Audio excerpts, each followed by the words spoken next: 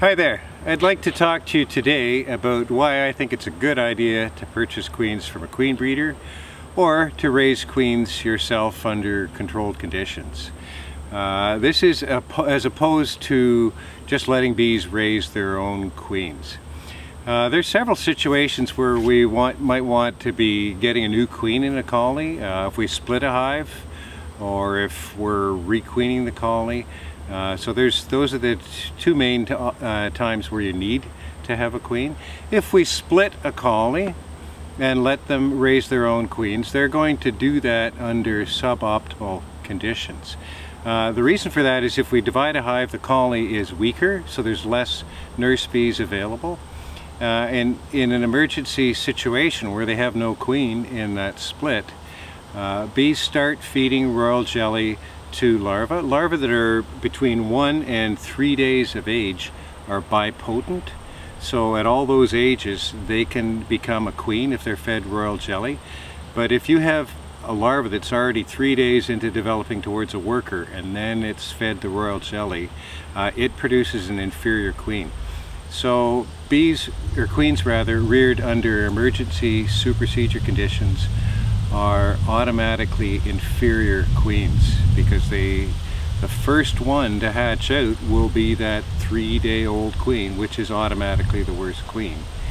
They're not raised under good conditions where there's lots of nurse bees and so on.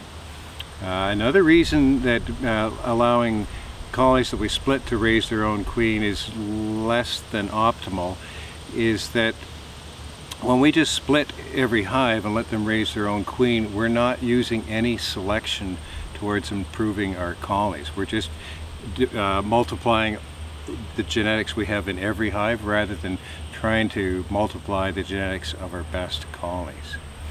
Another situation where we might want to split a hive is if it's preparing to swarm. And if we do that with the swarm cells that the colony is raising, that seems like a great way to do it. Those are nice big cells reared under good optimal conditions.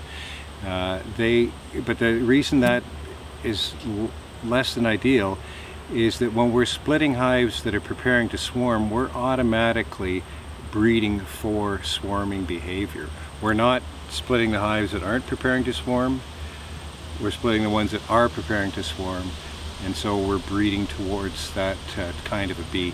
And it's very easy to breed for swarmy bees, and that's one of our main goals is in trying to have our hives be productive, is to have a minimum amount of swarming occur. When a queen breeder raises queens, they take great care to select breeder queens to raise their queens from.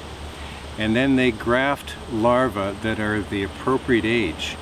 Right after that larva hatches out from an egg, if you're grafting those larvae that are just barely bigger than an egg, those larvae produce the nicest queens. And if that larva is put into a colony that has loads of young nurse bees, lots of nectar, lots of pollen, then they're going to raise nice queen cells. So you'd get nice cells reared like this. Looks very much like a big cell that you would see in a swarming situation. The runty little cells that you get in supersedure, they're smaller queens, and 35% of the time that bees are reared under an emergency situation, they're an inferior queen and they will have to be superseded again by the bees. So it's a really good idea to try to have good quality queens in your colonies. It prevents some issues later. The queens live longer. You have less difficulty with supersedure and having that work out successfully. And you have good genetics in your colony if you're buying queens from a good breeder. So that means your honey production will be better, you'll have gentler bees, less tendency to swarm, and they're just generally nicer bees to work with, and you have much better success. So think about that next time you're preparing to make splits or requeen your colonies.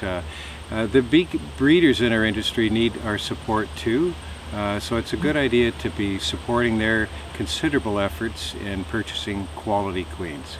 Thanks for watching. Good luck with your bees.